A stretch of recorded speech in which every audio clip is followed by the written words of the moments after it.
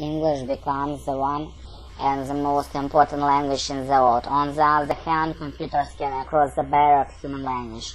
No matter where people are and no matter which language people speak, they always use computer in the same way, and basically they're using the same kind of software package.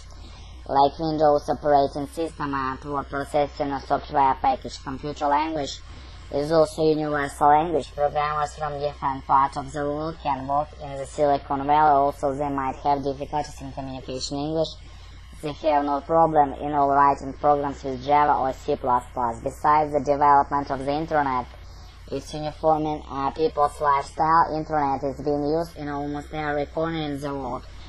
People are doing almost everything with the Internet, like getting all sorts of information, shopping online, paying for the bills, and checking the balances in the online bank. Over 90% of people in the world use the same kind of Internet browser and see Internet Explorer, and almost every Internet page looks like the same. Also, they use different language and design.